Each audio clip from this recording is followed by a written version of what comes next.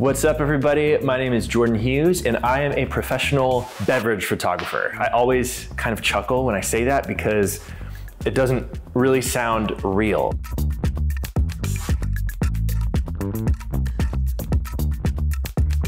When I was starting out, there wasn't a whole lot of education online specific to beverage photography. There's a lot of food photography education, a lot of stuff about portraiture, and a lot of that helped. But with beverage photography, there's a lot of unique nuance. So it took me a while to kind of piece together these different things from different disciplines in photography and then apply them to beverage photography. So now it's one of the things I do is try to make learning beverage photography and getting into this niche a lot more accessible by sharing what I've learned and hopefully making it easier for all of you.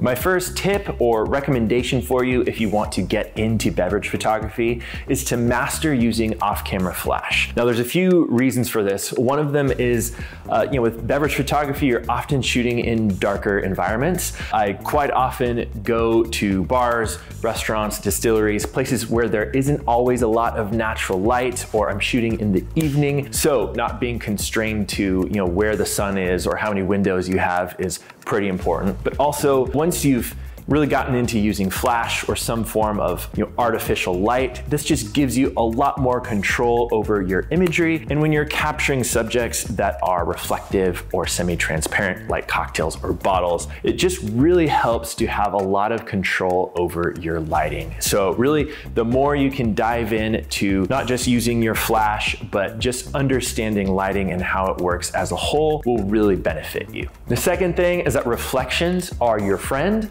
not your enemy. A lot of my own students come to me saying things like, I'm getting these harsh highlights or reflections in the glass or bottle I'm shooting. How do I get rid of them? Can I fix it in camera? Can I go into Photoshop and clone them out? And I usually respond with, you aren't trying to get rid of them.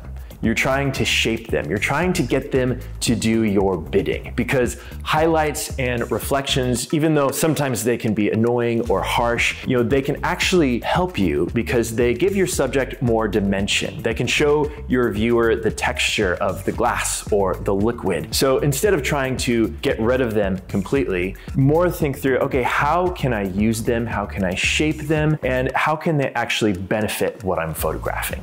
Number 3 is to light before liquid. This refers to having your lighting set up and really as much of your shot dialed in as possible before you make the drink, before any liquid hits the glass. Because cocktails have a lifespan, especially if you're making one with ice, that's going to melt, garnishes are going to wither. It's something that you want to capture when it's looking its best, not a few minutes after you've poured it and it looks kind of sad and melty. So make sure you have your glass ready. I'll usually start with an empty glass, the one that I'm going to use for the shoot. I'll place that, maybe I'll swap out the backgrounds, add in some props, change the direction or power level of my lights. Basically just having everything as much as possible figured out before you pour the drink.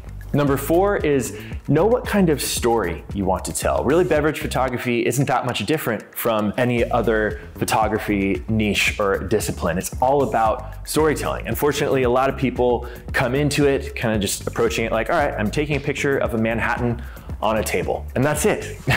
Not a whole lot of story there. But you really do have to think through, okay, what do I want my viewer to feel and see through my imagery? A lot of my work is kind of more on the editorial side, very much focused on cocktails, but pretty simple as far as propping or set design. I very much want my viewers to see my imagery and feel like they're at a bar or feel like they're in this environment being served this cocktail. So as you capture beverages, it might feel, this is simple, I'm just making a drink and putting it somewhere, taking a quick photo. To really have work that is not just beautiful, but actually connects with people, you have to go a little deeper with that. Even with making a drink or pouring a beer or a glass of wine, you do want to think through story and mood and lighting and what that communicates to your viewer.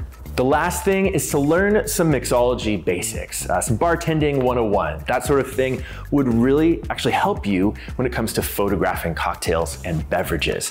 One of the reasons being it will help you know how to style these subjects more effectively and accurately. An example is one of my own students did a photo of a margarita, which was really beautiful, well lit, great composition and everything, but the one problem was that she styled it with a mixing glass. Now, a margarita is usually a drink that is shaken, and a mixing glass is something used for stirred drinks like old fashions, martinis. It's not something you would actually use to make a margarita. So that might seem like a really small detail, but if you're shooting drink photos for a liquor client and their target market is bartenders or people who know drinks, that's just gonna look kind of awkward, if you're placing tools or props that don't make sense for the drink. So knowing some basics will really help you. These 5 things will at least help get you started, but the world of beverage photography is very big and exciting and potentially lucrative. There's lots of opportunity for you to work with liquor brands, hospitality groups, bars, restaurants, all kinds of things. So if you want to learn more, be sure to say what's up on Instagram and YouTube at Cocktail Camera. I'd love to connect and show you more.